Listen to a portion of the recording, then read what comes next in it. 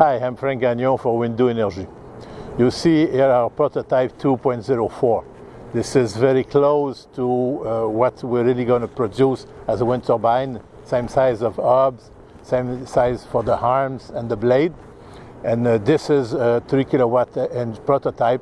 The real engine is going to be larger than that, higher than that, to produce 20 kilowatt.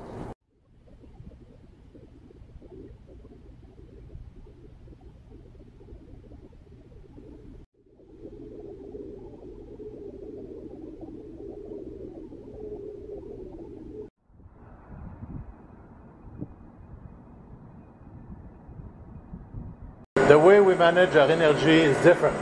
We don't have a permanent magnet generator. We have a special type of generator that can be modulated according to the need, to the wind speed, and the need of the energy we want to produce.